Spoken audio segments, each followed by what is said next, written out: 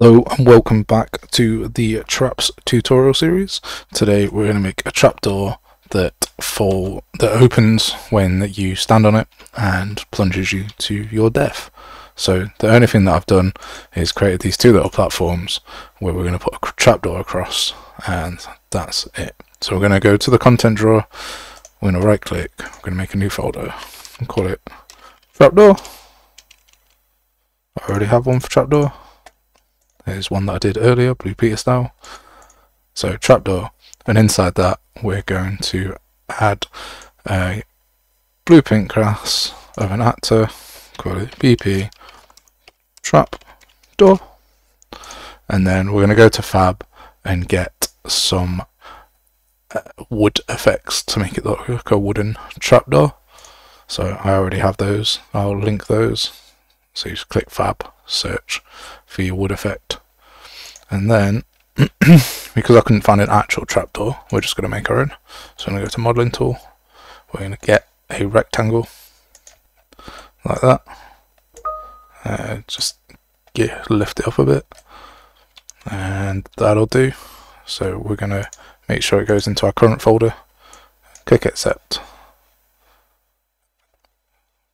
go back to selection, press Control in the spacebar, and we have this rectangle static mesh.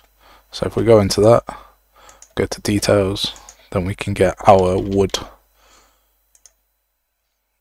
not that one, our wood material instance, and that is it just there. Beautiful. So now we can remove that from the world, go back to our actor blueprint, go to add, go to static mesh, and select our rectangle that we just made. So the easiest and quickest way of doing this is to find it in your content browser. So just select it, go to static mesh, go to details, and then click this little arrow button just here. And that is our trapdoor. So next we need to add a box collision just here, but we need to make that part of the static mesh, and then we need to make sure that it's just small enough so that it'll always trap our person, so in the middle. There we go. And then if we right click the box, click on component begin overlap, we can do our equals player character branch, just like that. And then if it does, we can add timeline, call it open, make sure it's always playing from the start, click into it, add a float track, call it open track, right click, add curve, put this at 0, 0, right click, add another curve, put this at 1 and 1. We want this to open quite quickly. If you want to make it quicker, then just reduce this length and this time, and from there we just want to check on what axis this is rotating. So if we rotate it, that's the Z, so we don't want that. Make this a bit smaller so everyone can see. And if we do that, it rotates, but it rotates in the middle, and that's because our pivot point is just slightly off. So we're just going to dock this here, go back to our third person map, open up our static mesh again, and we're just going to go to modeling, go to X form, and go to edit pivot, and then we're going to move it just to the side. Click accept, and then make sure you bake it so that it works, and come back to selection, get rid of the static mesh, we don't need that anymore. And now we can see that the pivot point has moved. Our box has moved as well, so we just need to move that back to the center. But now our pivot point has moved. So now if we rotate that on the X, we want to minus that by 90.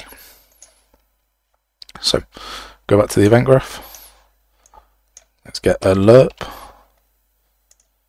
and we want to move this to the alpha and we want it to go from 0 to -90. Set the relative.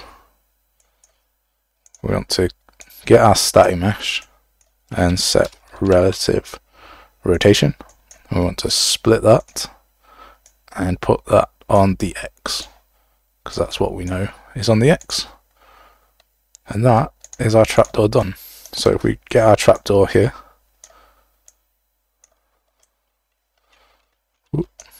just like that, and we can make it bigger.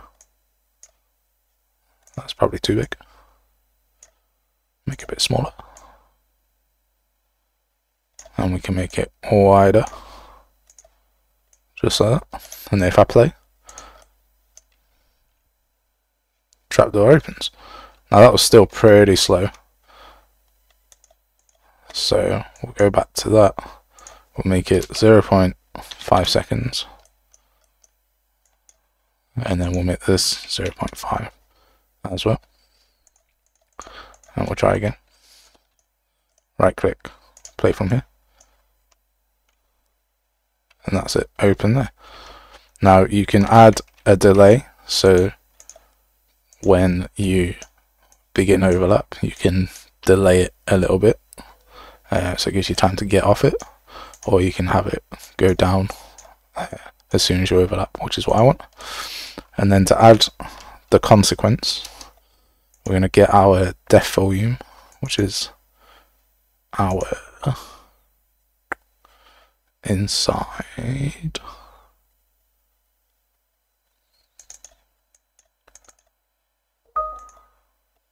inside our third person is where I put mine. I'm just going to add it below. So when we play from here, we fall into our traps and we die. And it's as good as that.